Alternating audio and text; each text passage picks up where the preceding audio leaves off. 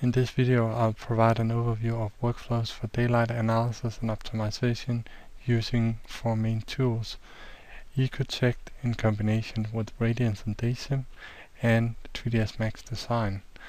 And I want to take a look at how we can measure and optimize distribution, what kind of quality we are looking for, what kind of quantity we're looking for. In this video, I'll provide an overview of daylight analysis and daylight optimization using EcoCheck analysis in combination with Radiance and DaySim and 3ds Max Design. Let's start out in EcoCheck analysis, looking at this very cool project from Henning Larsen. Talking about daylight optimization, I think that we're really talking about enhanced understanding of the concept that we implement and the opportunity to try out and test different designs to do design comparisons. Just remember here that EcoCheck is really using an overcast sky condition, which means that orientation won't be taken into account. And that's why we need tools like Radiance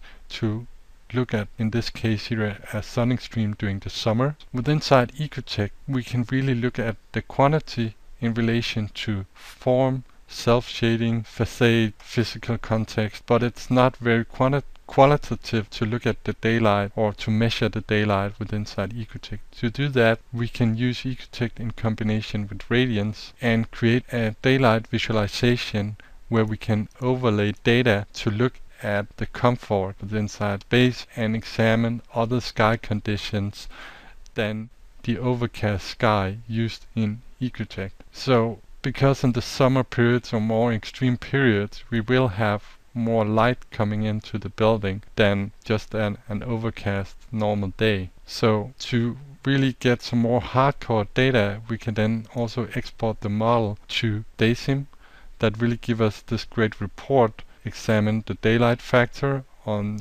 the different grid values and things like daylight autonomy and the useful daylight indicator, which shows us where we will have reasonable or useful amount of daylight. And that's really between 100 to 2000 lux. Are we above 2000 lux, we will have possibility to have discomfort with inside the space.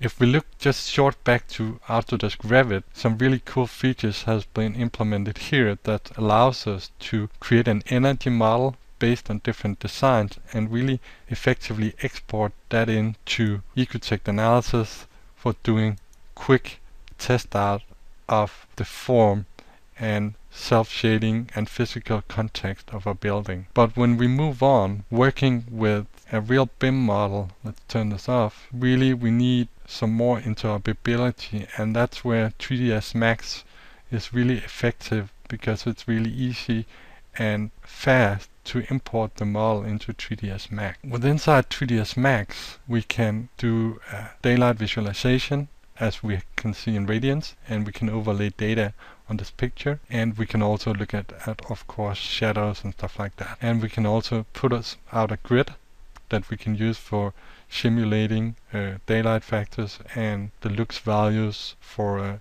illumination. So that's really the workflow that I could recommend here, is to use EcoCheck for looking at the quantity, Radiance for looking at the quality, and DaySim for the evaluation and validation of the quality and quantity of light within inside our space or building. And then when we move on, working with a real model, we can really effectively apply 3ds Max Design for evaluating again, and this point here we will have implemented the right shading devices and stuff like that.